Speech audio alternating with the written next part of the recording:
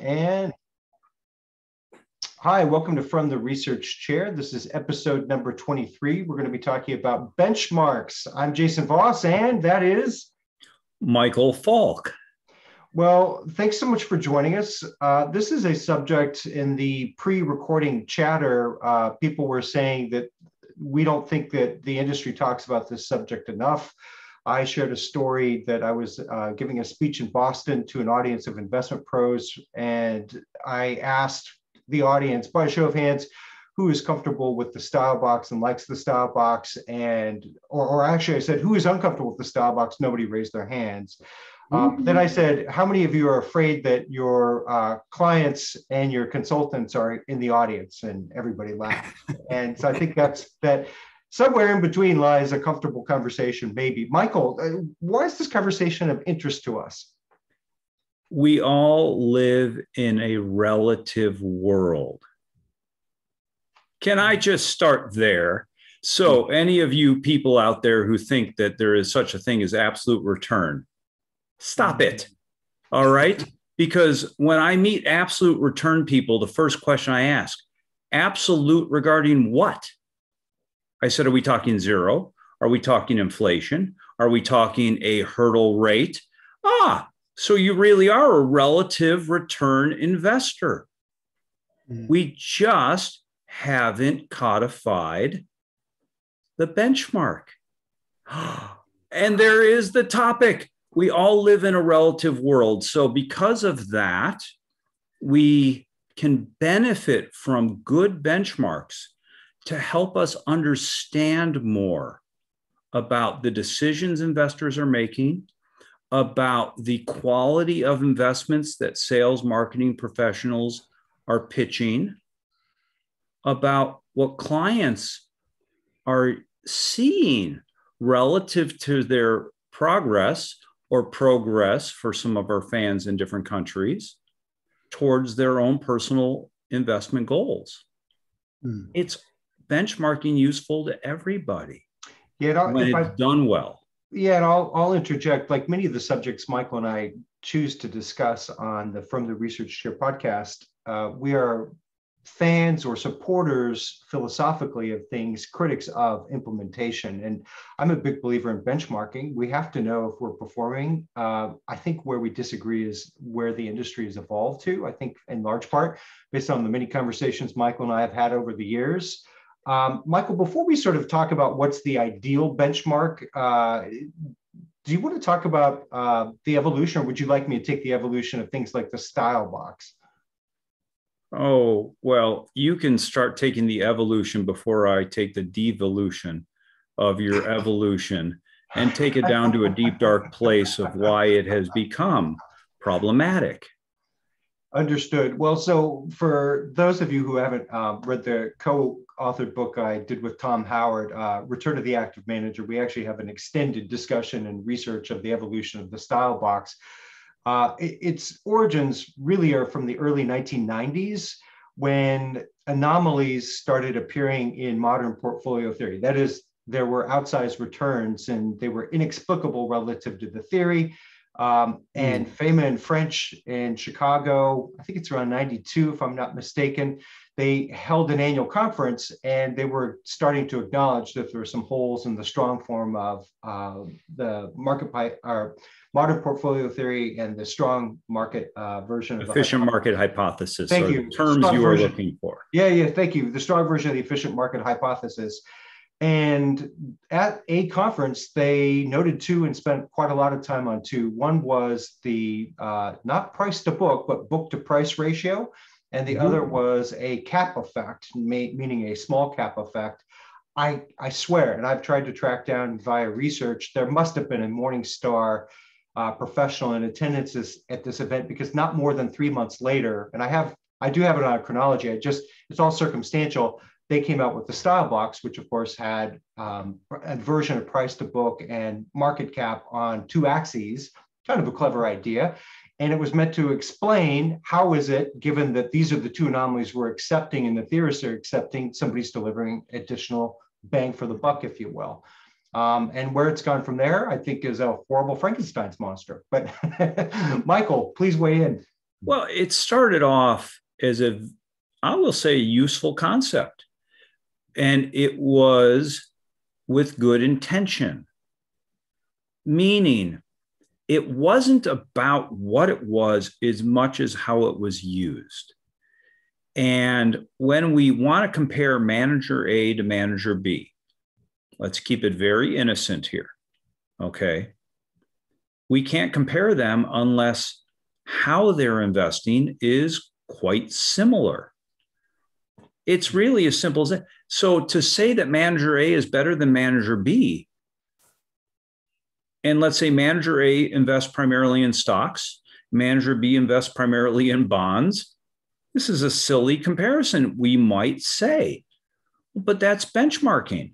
Benchmarking is comparing one to another or one to a group. And the concept started off very strong.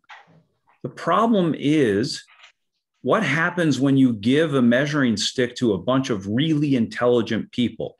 They find a way to game the damn stick. And you want to beat the people in your style box? Maybe. Invest a little outside of those crisp, clear lines. Yeah. And if you invest outside of those lines, and that was a good idea, you look at least 6 inches taller than everybody else in your box. That's right. So I'm going to jump in. I've got problems, with the style box. And I think just how it was framed and created was done, I don't think with a lot of thought, right? But it took off as a concept very rapidly. I remember early days of my investment management career, which were basically coincident with the evolution and the emergence of the style box, and it exploding, right? It was instantaneously sort of on the tips of the tongues of many in our business. My primary problem is just methodologically, you've got price on both axes. And so consequently, you are giving a lot of outsized influence on the style having to do with something completely outside of the manager's control, which is what the market does. Managers don't really have control over that. And so what that means is over time, if you're a buy and hold strategy, you're definitely going to have style drift having nothing to do with any of your choices. And so that methodologically, you've got a problem. Let me translate for Jason. Sometimes he needs a translator. Do it. If you only buy small cap value stocks and you are the most brilliant of investors, over time, they are going to migrate to mid cap blend. I'm using Morningstar's box now, to large cap blend or large cap growth. If you are buying correctly, all of your picks are not going to stay in the style in which you purchased them. Now, the industry now for benchmarking frowns upon that drift bad. Oh, don't go that far. Don't go that far yet to all the way to style drift and tracking here. We still have methodological stuff. Sorry. I was rolling. Anyway, This is the point. When you do really good work, or let's say contrary, you're a large cap investor and you're really bad at the job and your stocks continue to lose money, you look like a mid cap manager. Yep. Yeah. How do we benchmark you? Yeah. So the other part of the methodology that is at issue for me is that Morningstar artificially creates thirds in this chart, right? So that means they're trying to keep the size of this box relatively the same. If you actually animate it, where you hold, if you look at low turnover managers, an interesting case study, and I actually built the presentation one time that contained this. I found a manager that had like 0% turnover or near zero for like 3-year period of time. And I held their holdings fixed, right? And I showed how they moved around the style box. It was the style box that was moving, not them, because they had no turnover. So they could be more perfect, but yet the box moved around. That's well, and Jason, you raise a really interesting point. They created a nice tic-tac-toe chart. But if you look at the actual market in terms of price level and capitalization, you look at those two dimensions, It's not equal. They're forcing it to be equal. There is not an even column set or an even row set. It doesn't look that way. The simplest way I'll give you cap is over 70% large cap in the market, and they make the rows equal. It's under 10% small cap. So small cap row is as big as the large cap row. If they were to redraw this thing to scale, how interesting would that be of an illustration over time to show where the weight of attention is of investors? Oh, that'd be another cool animation. Put that sucker up and show how the box kind of morphs and it goes from square to weird polygon that only mathematics could describe. So another issue, actually half a step back. Existentially, I think the idea makes sense, right? We're trying it's a good idea. We're trying to explain how people add value, but then we come to our next methodological issue. There are lots of ways to add alpha besides your cap choice and your valuation choice. We've discussed quite a few of them on the podcast here. So that's another problem is you have a two-dimensional graph that because it took off and it became a marketing sensation, we're stuck with this 30-year-old methodology. So that's another problem. Now, Michael, we can get to style drift and tracking error, which when those became consultant preferred measures of how to track managers. And you raised earlier, Michael, an interesting problem. What if managers cheat? Like I actually was a consultant at one time, almost 30 years ago. And we saw a manager who looked really terrible for a couple of years and then really good. And all the returns were, and alpha calculations were relative to the benchmark. And in little tiny print was, we switched our benchmark from the S&P 500 to the Dow Jones. And of course, the Dow had underperformed the S&P for the period that they had selected. So there is something to be said there. What's your style? What is your benchmark? And holding people to that. At the end of the day, you love baseball metaphors. I know, Michael, if Babe Ruth points to the right field fence and says that's where the home run is going and he hits it there, you would go, oh, they said they were going to do A and they did A. Wow, check. And that's really the concept here. And I agree with. So anyway, style drift tracking. So we're actually not sure if he called his shot. I know. It's because where he was pointing is up for debate. It's anyway, we digress for a moment. I know. Yeah. So the old bumper sticker, drift happens. How about a proper bumper sticker? Drift should happen. You buy small and you're good. You're not going to end up owning small caps. You buy large and you're bad. You're not going to end up owning large caps. Drift should happen based upon your skill level. So why are we not going back, Jason, to your point, saying, what is it that you're doing? Let's understand your philosophy and your process, again, for our overseas friends. Let's understand how you're executing on your philosophy with your processes. I can go deeper, but I'll leave it at just those two, philosophy and process. Yeah, because that will be our bullet point 4 when we put forth a better idea for benchmark, which I think is truly exceptional. Better benchmarking.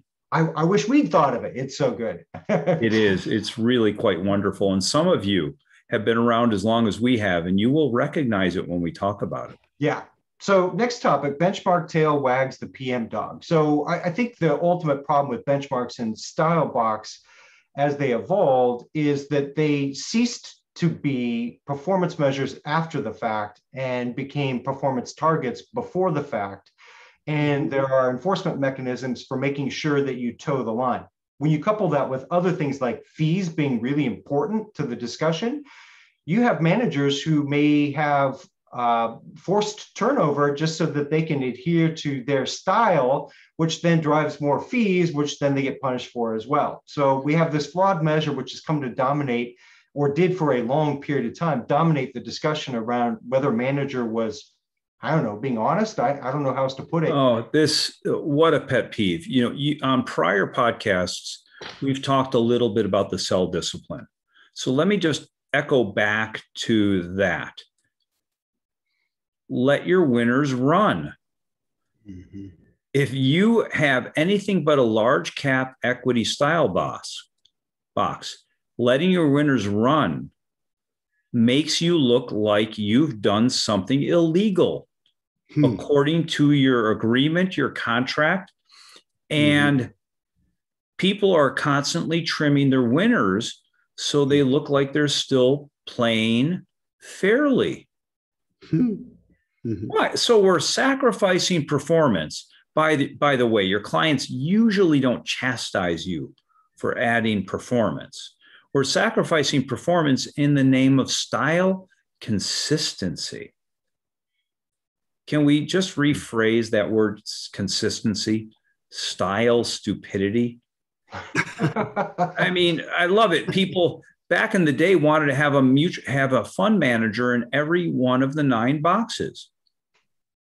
Congratulations, you created a hyper expensive index fund, or one that's going to correlate massively to the total market index. You don't need to fill all the boxes. You don't need to fill half the boxes. Yeah, and here are a couple more problems. One, that's not the prize. The prize is measured at the client level. Is the client achieving her or his goals, not whether or not a manager did what relative to the style box. That's a BS measure, to be perfectly blunt about it. You just spoke a 4-letter word, Jason, without realizing. You spoke the word risk.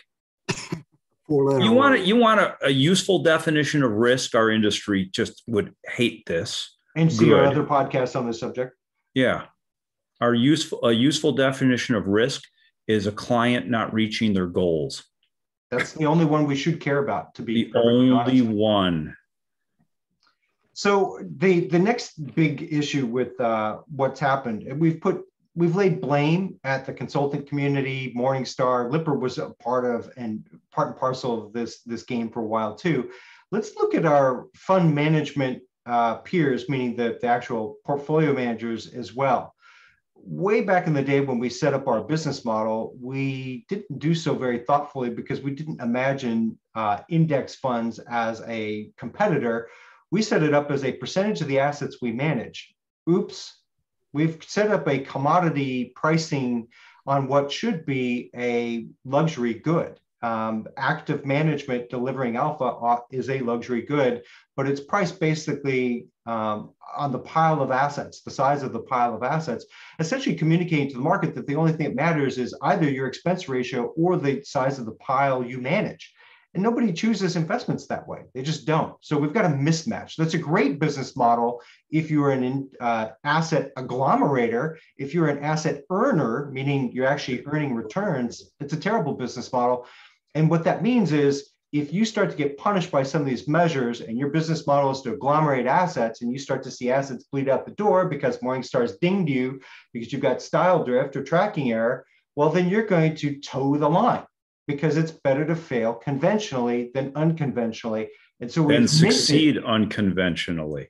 Exactly. And so we have minted, I think unintentionally, none of us wanted to end up here. We've minted a whole industry that A, doesn't serve client goals, 2, it doesn't have clients front and center, and 2, has created the recipe for, I think, closet indexing, which is, dominates, depending on the measure. 70% of assets under management are thought to be closet indexers. Ouch. Yeah, and when you rethink that expense ratio, Jason, based upon only the unindexed amount or what's the term now? Active share amount. Wow, does it look expensive if you are starting to look a little index-like. Recharacterizing your fee based upon your active management amount within your portfolio. That's a benchmarking issue.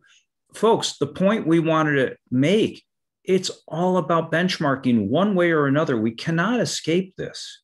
So if we can't escape it, we need to start doing it better. Yeah, and we need to, I think the proposal that we're going to have, again, not our suggestion, it's brilliant, never caught fire. Oh, I don't want to give away too much, but we think there's a brilliant opportunity for this to get much better. I got to jump the shark. Let me jump to shark for just a moment. I have a good friend who's in the endowment space.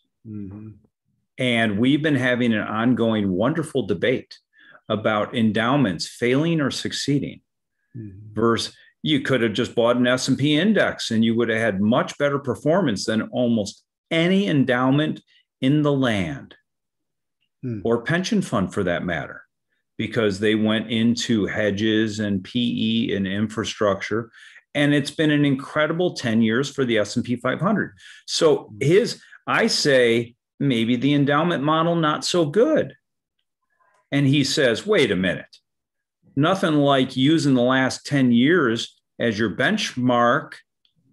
I said, is 10 years not long enough? Oh, he didn't like that. I said, you want to go back 20 years? Oh, let's look at the tail of the tape for 20 years. Still doesn't look so good for you. He said, what's the right benchmark? I said, where could you have invested your money? He goes, what do you mean? I said, you've got free reign. You're an asset owner. Where could you have invested your money?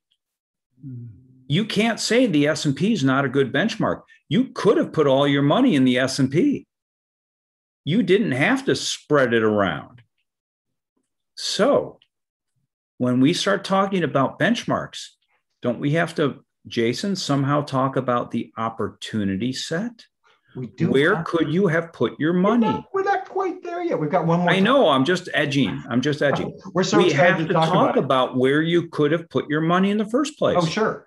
I liken the situation that we're in to forgive the sports analogy, that somebody does an at bat and they are focused on their batting average, not scoring runs, and they lose sight. And I don't think real batters. Some batters may get up there and do that, but the ones that succeed long-term as batters have on their mind, I have to help the team score runs, as opposed to what the batting average is. So that's ultimately the problem. Is batting average is a measurement after the fact, after the at-bat. So is slugging percentage, so is on-base percentage. All those things are measurements after the fact, not before the fact. And if you get the two reversed, you got a problem because it creates bad incentives. Michael, any closing comments on benchmark tail wags the portfolio management dog? No, I think we beat the dog a little too much, maybe. The dog wants to run away. So next thing that we swore we would talk about, passive management is not passive. No. Michael, I know this is a passionate, dare I say it, topic of yours. There is a committee that decides what goes into the benchmark, or there is an algorithm that decides what goes into the benchmark. By the way, a committee designed the algorithm. So there's always a committee back in there somewhere. We may have to go 1 or 2 or 3 steps back. Once there are people involved, that means active decisions were made. That's step 1. Step 2, over time, sometimes those decisions change. Sometimes the benchmark loses or gains a security. Sometimes a person has to actively choose to use that index fund in their portfolio. Sometimes, even if that person chooses to use that index fund in their portfolio, sometimes they have to choose whether or not to rebalance the fund. Passive, all of my friends listening, is the most brilliant marketing scheme to make indexation sound stupid, dumb, and useless that was ever invented. It's just indexing, and there is nothing passive about it. Somewhere in the chain of developing the index or using the index, there is active behavior. Which there are 2 things there that are suggestive. 1, maybe we should look at the criteria because they're badass, right? and I'm going to get there in just a second. The other thing you mean the criteria to build the index? Well, for example, the S&P 500 is put together by the U.S. index community at S&P Dow Jones Indices, and they have a number of criteria that they use. Since we're on the subject, I'll just it's like a philosophy from an investment manager, isn't it, Jason? It absolutely is. How do they choose these criteria? So let's just take some of these and see if these are things that we do as active managers as well. First, of course, is market cap. Market cap is kind of a proxy for longevity of the firm, quality of the firm, for example, especially with the more large cap issues. Where a manager chooses to fish. Yeah, liquidity is one of the key issues. Liquidity turns out to be something that you do want as an active manager as well. Specifically, if you have a lot of AUM, liquidity matters. Yes, domicile is their third criteria that they list. And we all know that the U.S. has had outsized economic performance post-World War II, mostly due to geopolitics, but we won't go there. In any case, then float, that one's probably not that interesting. Well, no, that's another liquidity topic. Well, sure, but I mean, not interesting because we already hit liquidity. Next is sector. So they have a balance of sectors, so meaning that the S&P 500 captures as a proxy economic activity within a particular domicile of the U.S. Probably smart, probably wise to diversify in that way. They looked at the financial viability, whatever that means. I'm guessing many of you do that same thing. That sounds like that term quality that we hear all the time, Jason. Exactly. And the index components don't change very frequently, meaning it's very low turnover. Sounds like a good strategy to manage money. I think it probably does. So there's your active philosophy that is present in the S&P 500. But I will point out the index frequently gets a free pass on many of the measures. Like the trainer ratio is hideous because it uses as the denominator beta, and the index gets a 1, meaning all of its return is kept. If you're a manager and you're greater than 1, you have it somewhat debited because of it. Well, that's ridiculous. That doesn't make any sense. There's clearly risk in the index too. See down years. Exhibit A, 2008. Yeah, Exhibit B, 1999 through 2002. Michael, what else do you want to say about the indexes? I got one other thing that I wanted to share. They're not your enemy, but they will eat your lunch if you don't start producing. What you need to do is do some of the things that it does really well, not just the things that Jason talked about. Well, one of them, that low turnover thing. Do you know this nasty little thing that we talk about in the industry called survivorship bias? Do you know how much it helps an index fund over time? But active managers don't allow it to help because they trim their winners. An index fund does not. Losers become a much, much smaller part of the portfolio in an index fund. In active managers, they get topped off because people continuously add to their losers. Maybe just blow it out. Again, from our Sell Discipline podcast. So there are behaviors that are automatic, programmatic in an index fund that active managers can adopt, but they willfully choose not to adopt them, even to any extent. And that is hamstringing their performance versus an index. The other thing you didn't hit on that note, buy and hold, like really buy and hold, really low turnover, in addition to reducing expenses, is going to minimize behavioral bias. It's going to minimize taxation of gains too. There are all kinds of things that are embedded in just hanging on. There's other stuff. See articles that we've written rather than torturing you all. So at long last, what is our vote, Michael, for, and it's one of the, I have to interject something. Michael, you and I, too bad we didn't discover one another sooner in our careers. We are brothers of a different mother. Half brothers. I don't know how else to describe it. Like when he and I will you talk. Got the hair side. You are older than I am.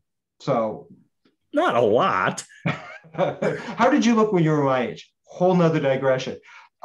Anyway, Michael and I very frequently will be having a discussion at random that just pops up, and we have covered and tread the same ground and came to similar conclusions. This is one such example. And might we absolutely emphasize the import of what we're about to share with you. Michael, what is the best thing that you and I have discovered in terms of benchmarking? Opportunity set. So I mentioned it before. This can be done with an index fund. This can be done within your philosophy. This can be done even if you're an endowment. Ouch, it's a little more painful then. But opportunity set. What are you pursuing for consideration to invest in? If you have let's make this a fishing pond, all right? If your philosophy says your fishing pond has 500 securities, like the S&P 500, or your fishing pond has 132 securities, it's all good, doesn't matter. You design your pond, and you may have different methodologies for how and why. Once you design that pond, that's your opportunity set. Now, we could reflect on the design of that opportunity set versus the market entirety, but that might be a little more painful. Why don't we start with that 132? And you tell us, listen, our target is to invest in just 30 names. We're more concentrated. Mm-hmm. Tell me, mathematically, how many different 30 name portfolios could have been created out of the 132 fish? And over the time horizon that you have said is your time horizon. Now we have created what a gentleman that Jason's going to give his name in a moment. We both have great appreciation. You will now have created a synthetic peer group. All of the 30 names out of the 132, you will get a distribution. They're all equally weighted portfolios, folks. Don't get too unbelievably nutty here. They're all equally weighted portfolio. You will get a distribution from high to low of the results across this synthetic peer group. This is your philosophy's benchmark. Period. End of story. No gaming. Now, you can then go further and say, how does our 132 stack up against the S&P 500 or because the Russell now you can 3000? Because now you can objectively, finally, measure the performance of the index too. Correct. How many 132 security portfolios could have been created out of the 500 or the 3000, whatever the master index is in this case? You can measure and get benchmark feedback on your philosophy. You can measure and get better benchmark feedback on your portfolio. Jason, the gentleman that we have great appreciation for, his name is Ron Surz, S-U-R-Z. And poor Ron languished in obscurity and still sort of languishes in obscurity. Came up with this idea, I think like 16, 17 years ago. Oh my God, I think it's older than that. Yeah, he promoted it widely. Never took off. But still, I think the best idea. Michael, the only detail that you left out there was the median of those portfolios. If you perform better than that, then you can say with certainty that you've got skill. The median within the synthetic peer group. Of course. Yeah, let's just add that. Yeah. So how are you benchmarking? Are you using a tool like this where you can measure your philosophy, or you can measure your success within your philosophy? These are good things if your team is all about continuous improvement. And you now have apples to apples comparisons that you can make. You now are not constrained with Starbucks' two ways of adding value. Hello? I mean, I former active manager, thought I added active alpha in lots of different ways, not just based on what the description was from a style box. Now, based on how that fishing pond is established, I have a way of looking at all the factors that contributed. And this same synthetic peer group can be done across asset classes. you can actually do that because it's an equal weighting within the synthetic peer group. So if you are an endowment fund and you have a choice, we can do VC, we can do PE, we can do infrastructure, we can do hedge fund, you can put it all into the fishing pond. It's a little bit tougher to construct, yes, but you can do this. And then, of course, as we've talked about, you can compare the pond to the ocean, or you can compare your portfolio to your pond.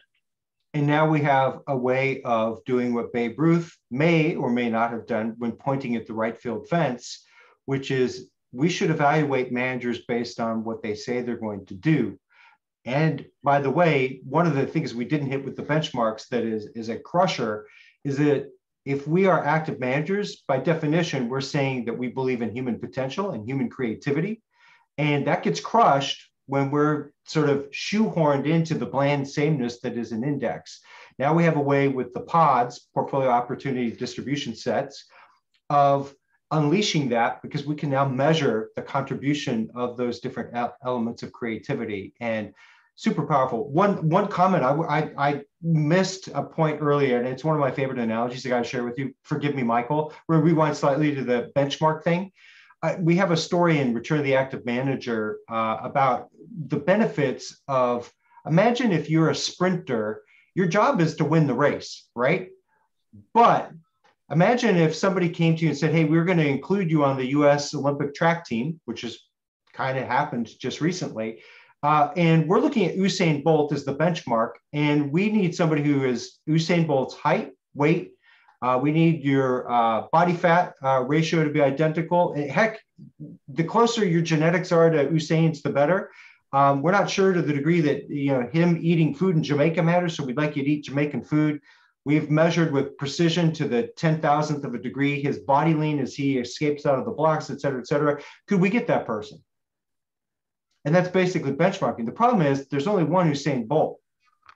And no sprinter in the world is going to win trying to do what Usain Bolt does. They're going to win by doing what they can do best given their body type. This is also pods. If my body type is A and I'm stuck with it, and my habits are what I'm stuck with, et cetera, the best I can do ought to be my personal benchmark, not Usain Bolt.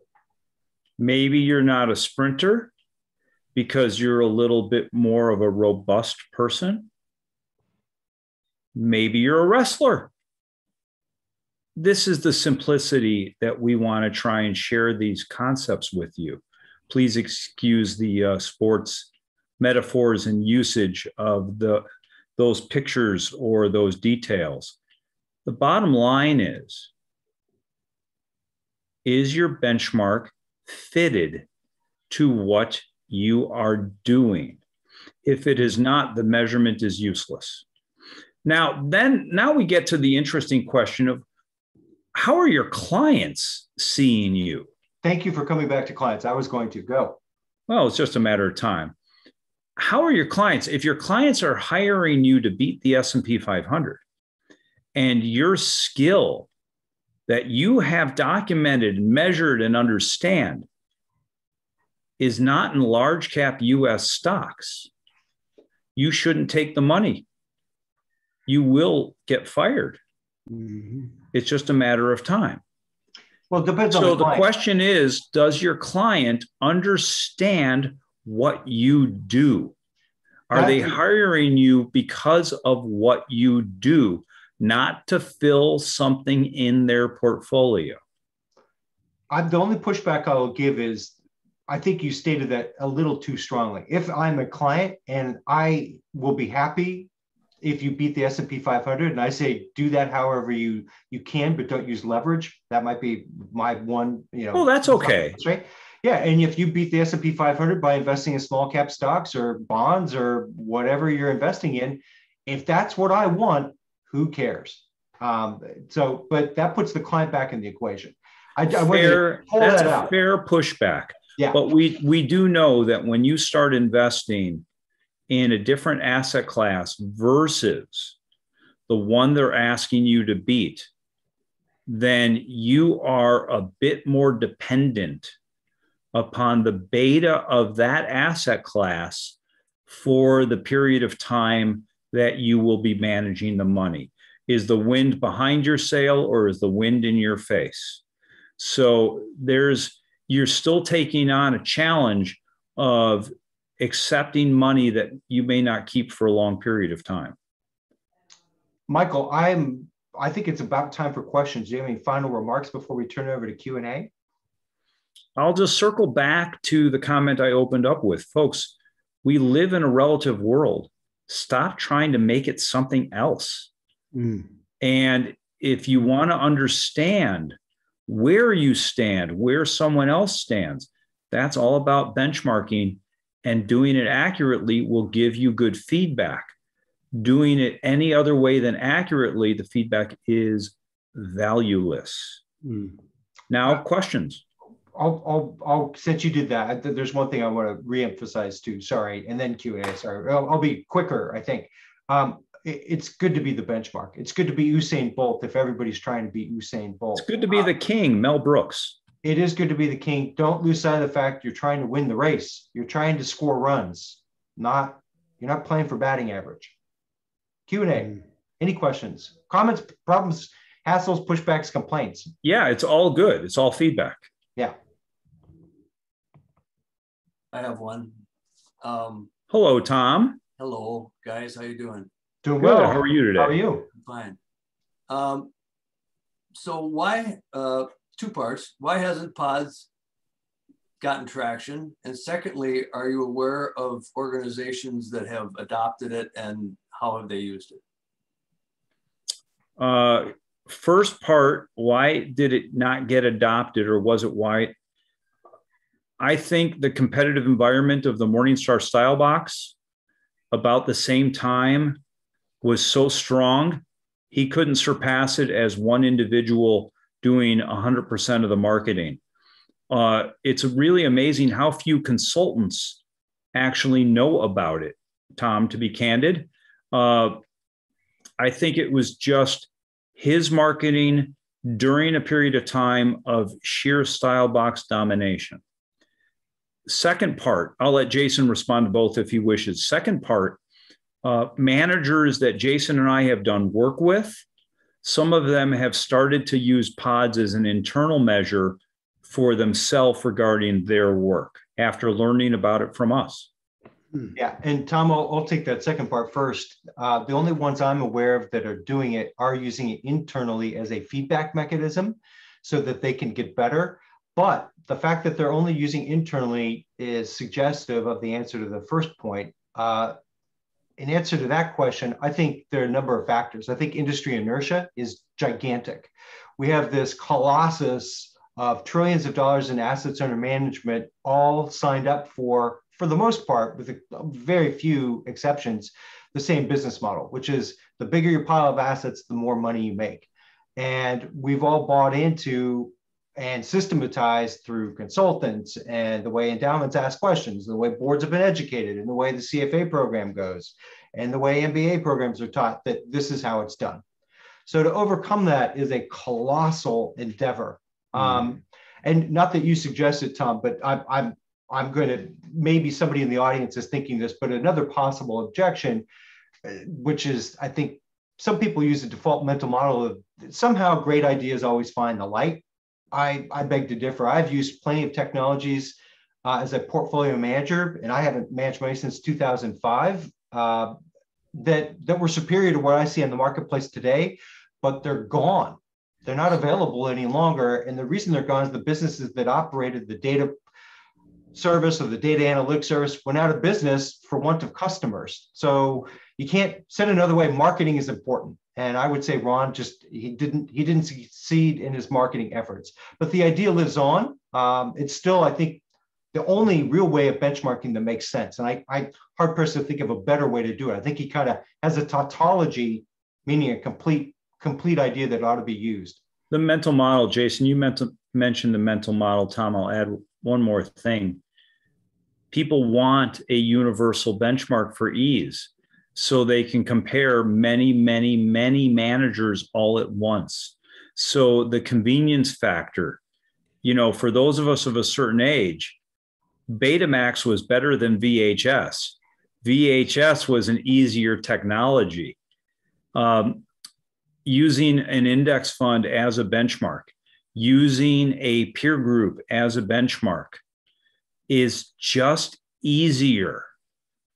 But as we know, an off-the-rack piece of clothing versus one that is custom fitted to you, there's a difference. Yeah, and what we're saying is that the off-the-rack is priced the same as, or as the bespoke, or rather the bespoke is priced the same as off-the-rack, which is dumb. But anyway, let me just follow up one. Please, Tom. So the Michael's endowment friend that he has a discussion with. Usually there's a cocktail involved, Tom, just to be clear. I think that was probably understood, but he can or she can take advantage of this in a sense by picking their spots, by using a more sophisticated benchmarking tool to build aggregate portfolios rather than comparing one-on-one versus a similar benchmark across. Is that a fair statement, or how do you think about that? I think it is a fair statement. It just goes back to, listen, when you're an asset owner, you've got real privilege. You can invest in almost anything you want. You've got the reputation, you've got the depth of talent or access to talent, you've got the long duration. You can really invest in anything you want. That doesn't mean you should invest everywhere, but that's real privilege. Be careful how you use it. And the more knowledgeable you can be about using that privilege, the better off I think you'll be in the long run. Any other? I don't have anything to add to that. John? Yeah, well, here's an idea or two on our work with benchmarking. First idea is almost every client our firm's ever served has fussed and moaned because we didn't beat the S&P 500. And our response has been twofold. One, asset allocation done right means always having to say you're sorry. I got a more entertaining version of that. A diversified portfolio always guarantees you have a dog in your portfolio. An undiversified portfolio could give you an entire kennel. Or a dead dog. Or a lot of dead dogs. No dead dogs. And we would, in all sincerity, respond that in order for us to give you the performance of the S&P 500, and we're glad to, but you'd have to answer your risk questionnaire differently before we'd let you have it. And they're not willing to do that. The S&P 500 is always in flashing lights. It's on the news, the nightly news often. It's inevitable, and it's, we've, in the last 2 years, started using the Morningstar Lifetime Allocation Index. And so if somebody is moderate and they retired in 2015, then we do our best to cobble together a benchmark that mirrors the Morningstar Lifetime Index moderate 2015 portfolio. And that works until, one part of it gets too big, and then it, like you say, morphs into another box. I had another question I was going to ask you, but it just escaped my mind. I'll go on to somebody else and let's see if it comes back. Well, let me ask a philosophical question to our audience members. Rebalancing. Yeah, that's it. Do you need to change your benchmark, or can you keep the same one? Ooh. Rebalancing. If you rebalance or if you don't rebalance, can you keep the same benchmark? I think if you don't rebalance, it'd be good to explain to my client why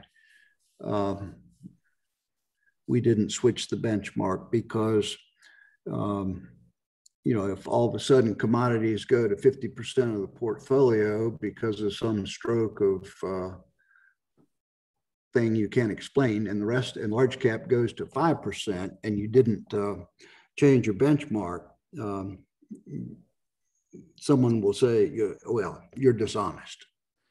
Well, the functional equivalent to that nasty little question I tossed out there is, if a tree falls in the forest and nobody's there to hear it, does it make a sound? Mm-hmm. Be very careful.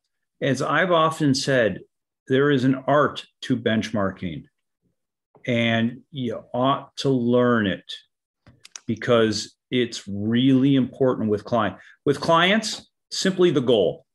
Say, stop looking at the S&P 500. You don't want to retire to the S&P 500. You want to retire to a lake house with a boat. So that's not the S&P 500. That's a lake house with a boat. Yeah. Always the goal. Bring them back to the goal. And it may be a funded ratio on a pension fund. It may be that lake house for a mom and pop. Different for different people. That's okay. The goal is the ultimate benchmark. Are you making progress to that goal? Are you doing it in fits and starts, or are you doing it more on a peaceful, even path?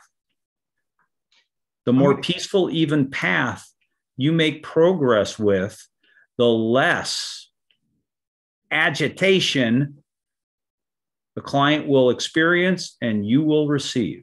Mm-hmm. So, Michael, I totally agree with you, but I find, yeah, exactly. There's always a but, right? No, So, I just feel bad for you right now. I love the pods idea, but how does that connect to the client's objective? If the client's objective is your lake house, what possible use is the pods idea? Where the pods idea can come into play there, this is a little twist, Simon, and it's a little contortional type of twist, so don't get too excited. Get on with it. Come on. That path.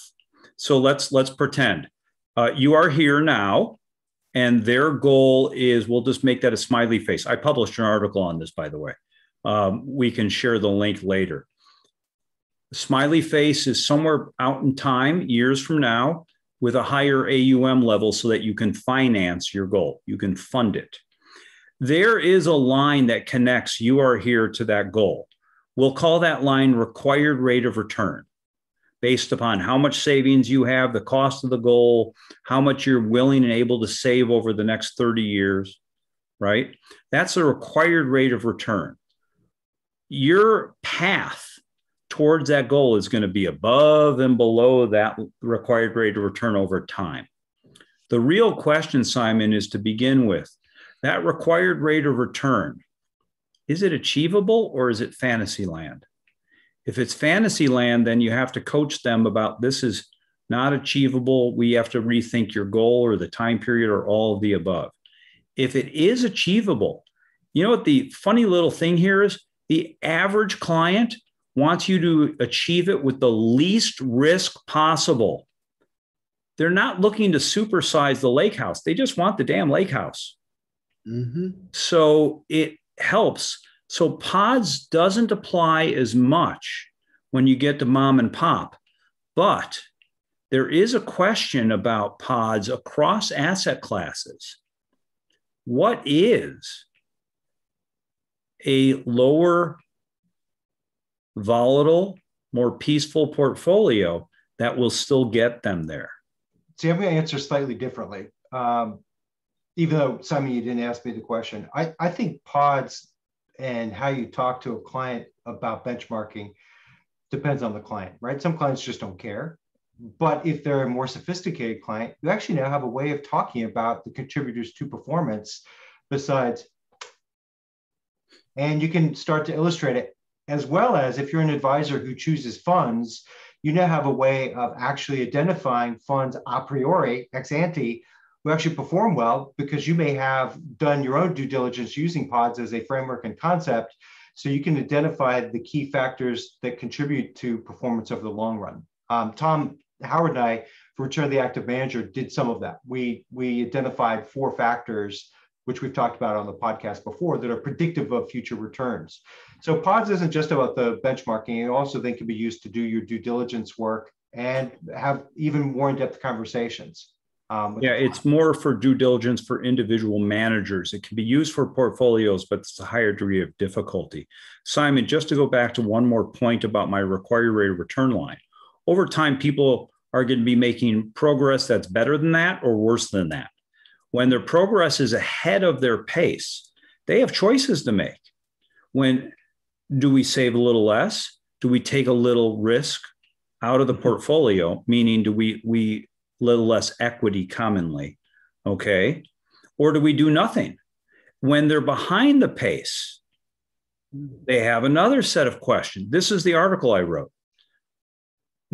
Do I actually top off my savings? Do I change my goal a little bit? Do I take a little bit more risk within the portfolio? These are actually the most powerful questions that need to be answered along the journey to the lake house. I hope that helps. Jason, if you're able, can you put in the chat the link to the article that I published in December last year? What I will do is I'll put it on YouTube because we only have 2 minutes left and it would be a mad scramble with the remaining 2 minutes. Fair, because you can use your fingers better than I can. It still would be a mad scramble. The other thing I'll add about pods, I think the industry, first of all, I don't think the industry will adopt pods, but I also don't think the industry is going to survive in its current form for long. There will be closet indexing asset agglomerators who will consolidate like mad and hope like hell nobody pays attention to how bad their performance and how expensive their performance is. And then there'll be active managers who do it well. We're not going to probably as an industry revisit this combination in a thoughtful way externally from a marketing perspective for maybe another 10 years. But eventually people are going to start to think, oh, there's got to be a better way to do this, because now we have, okay, index fund or ETFs, they won, yay, they have most of the assets. And active to survive will be the active that actually can kick butt and actually can do what they say they're going to do.